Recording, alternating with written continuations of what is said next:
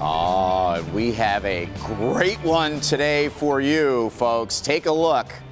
60 years serving up classic home-style Italian cuisine on the East Side. The great food and spot-on Italian ambiance makes Luigi's Original a perfecto Tasty Tuesday. Luigi's Original, an old-school Italian spot from the checkered tablecloth to the staff of familia like GM Scott Palmer.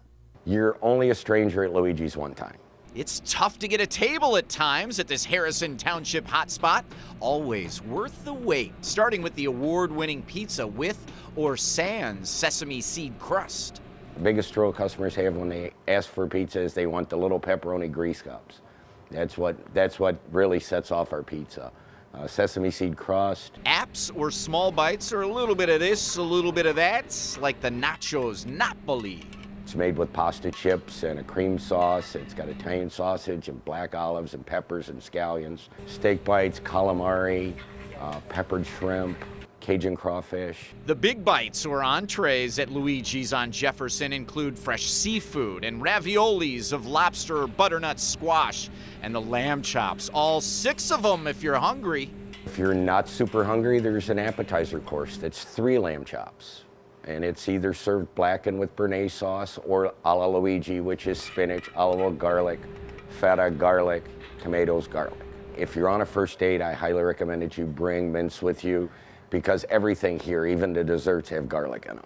The owner put a lot of pizzazz into the wine list, the Michigan beers and bourbons. Those desserts don't really have garlic in them, do they?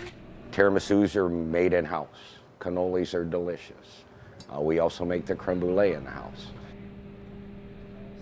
Oh, yes. Yes. This looks amazing. I have to thank Dean, the owner, for coming in today. I mean, just braving the elements. You never know on a Tuesday when the weather is bad. They've got to get in here early, and boy, did they bring it Yeah, today. they did. What did they bring? Let's show you. Yeah, the pizza obviously is one of their staples, and they have a sesame seed crust on the end by Kim, and I'll show you that in just a minute. But this is the Luigi Special, which is just loaded up with that. This is Jason Carr's favorite type of pepperoni. The grease cup pepperonis. The grease cup pepperoni. Yeah. You gotta have that. Loaded up. And in the middle is their cheese. And then, Kim, you've got the pepperoni pizza that does have the sesame seed crust. Down here in the front row, the Nachos Napoli, which is those pasta chips with all of the nacho ingredients, which is sort of like a pizza nacho thing. In the middle, it is the classic linguine with shrimp. And then Dean and the crew brought in some of the lamb chops, some of their fine wines as well. Did we talk about the dessert?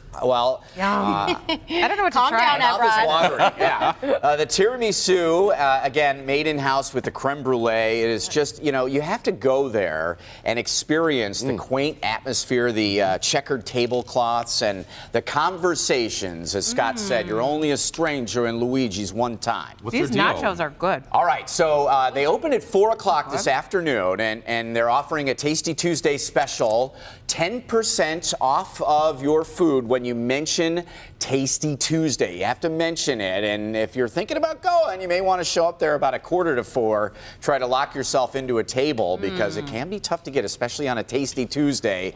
But they are right on Jefferson Avenue in Harrison Township, again opening at 4 o'clock. Luigi's. This is delicious. This is one of Henry Colby's favorite restaurants. Our teleprompter drop. Oh, is it ever good? We'll get you updated on the stories to watch for after the break as well.